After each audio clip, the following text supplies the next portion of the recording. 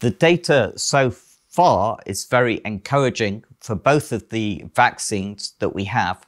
There are other vaccines that use a similar approach, and the outcome is likely to be very similar with good protection against infection. So the data that we have so far shows that both of the vaccines will prevent disease. What we don't know yet is whether they prevent infection and whether people, if they've been vaccinated and they come in contact with the infection, whether they could be mildly infected, whether they could transmit to other individuals, or how long the protection will last.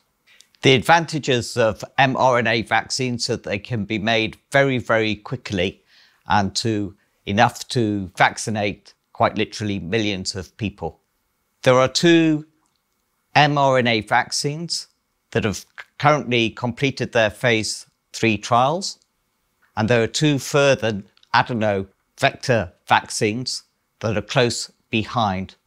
Both of these use slightly different adenoviral vectors.